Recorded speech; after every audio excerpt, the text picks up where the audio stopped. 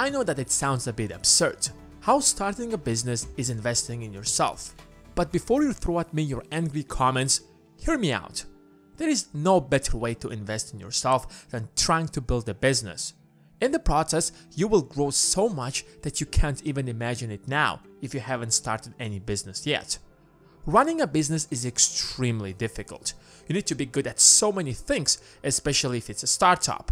You will have to improve your communication skills, manage your time better, understand the basics of finance, and at the same time, cope up with stress.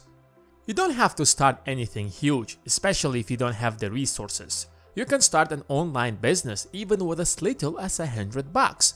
You can buy a lawnmower for $100, for example, and start a side business cutting your neighbor's grass. In fact, I started this channel with just $100. I'm not one of those guys who started watching YouTube since its early days, but much later. And I realized that most of these YouTubers just share their ideas and experiences. Even the most successful ones started with almost nothing. So I said to myself, I have a lot of ideas too. How about I start sharing them with the world?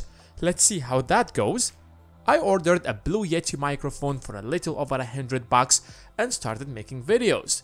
I have to admit, they were absolutely horrible because I knew almost nothing about video editing or animations, and I didn't really care much because it was more like a hobby than a real business.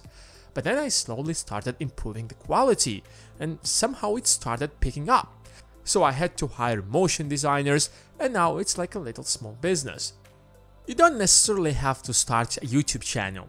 There is an endless number of online businesses that do not require a lot of capital. Let's say you're good at playing a guitar or a violin.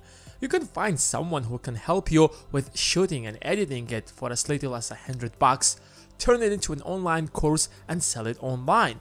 And the great part about it is that you don't even need a website because right now there are multiple great platforms to sell courses for free.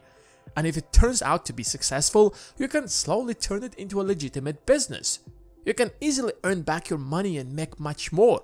We are lucky to be alive at this age because no matter where you are in this world, pretty much everyone has an internet connection. So this is probably a great option for most people.